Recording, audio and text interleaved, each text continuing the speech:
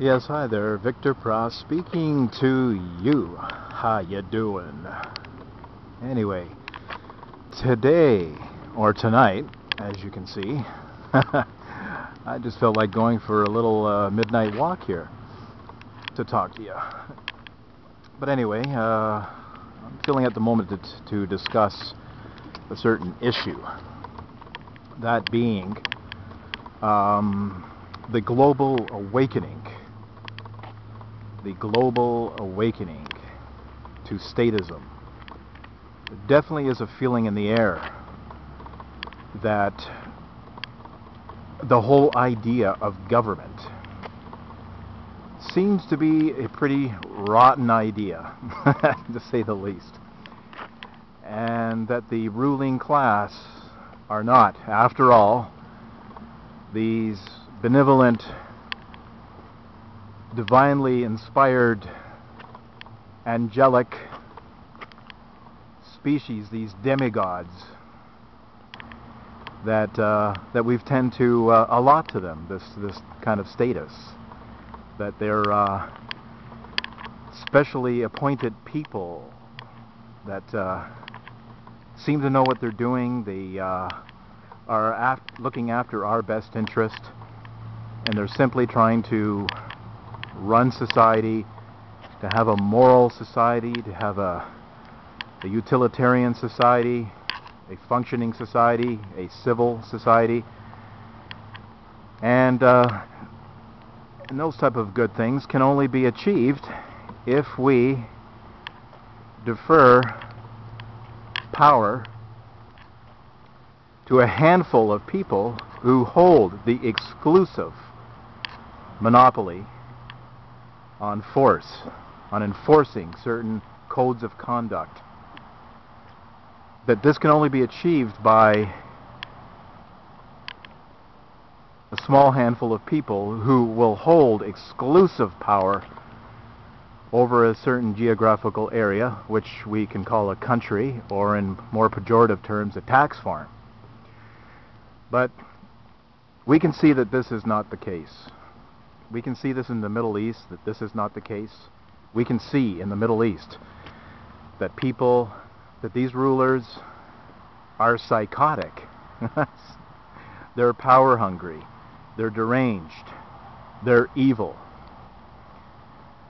But there definitely is a problem when we just characterize other countries like that, particularly in the Middle East. And we are failing to see the violence in our own back door. We tend to think that, no, that can't happen in our country. But it is happening in our country. Not to a great extent that you find in the Middle East. But if you do really check into these things and to what the government is doing, and if you just if you put aside your prejudices and fear and jingoistic patriotism and just clear your eyes, just look at the empirical facts. Just look at the facts. It's like that old Dragnet TV show from the 1960s. Just the facts, ma'am. I'm probably dating myself, but hey, not that I was a young adult in the 1960s. I was just a little tot, a kid. But that's the whole thing. Yes, I am in my 40s, and this message is primarily going out to the young anarchists, the young volunteerists. You are in an age that's in transition. No doubt if this video is seen in, I don't know, 20, 30, 40, 50, 100 years, whatever, this will be an age in which can be looked back on in history as, aha, they got it, they woke up. And we can see this change. We can see the permeations in this day and age in North America and certainly in the Middle East. Now, nevertheless, you're going to come across quite a few people. I know that I'm speaking to those people who have been turned on to these ideas, to volunteerism, to freedom, to anarchism, and you will come across people who are of not like-minded, and you will come across very hostile people. People who are not open to arguments, to evidence, to proof, to these type of ideas. Quite the opposite. But the important thing is not to let that dampen your spirit. Don't dampen your spirit. I know that there's probably, you feel a rush to share these ideas.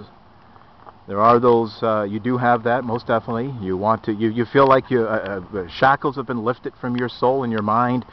You might have been a person who's been previously steeped in statism.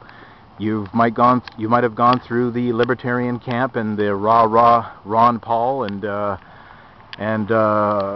trying to get libertarian thinkers into office, and then you might have gone through that whole camp, and then you've finally probably have just concluded that it's all nonsense and landed on to anarchism. And you will find very hostile people, and you will also find people that will be very curious as to what you have to offer them, what you have to say, what you're all about, what these ideas are about. There might be some minor irritations, and there might be some slowness to accepting what you have to say. You might get a lot of arguments.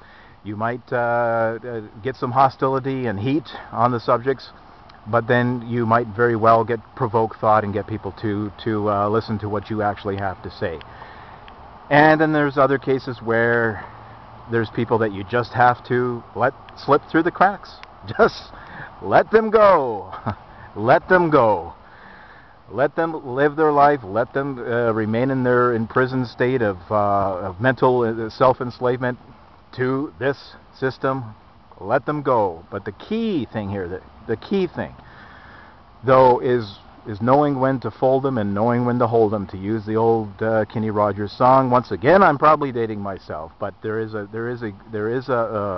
something to be said for people who are just a complete waste of time, and the people that you may very well say that you decide that you love and care about, and you want to share these ideas and of liberty. And it's crucial to know how and when to present these type of ideas to people, and at a certain point to know when enough is enough. If it's just not working and all you're doing is banging your head up against the wall, and it dampens your spirit and crushes you, and you just walk away with having received a lot of ad hominem attacks. Blah, blah, I don't know if I said that right. Or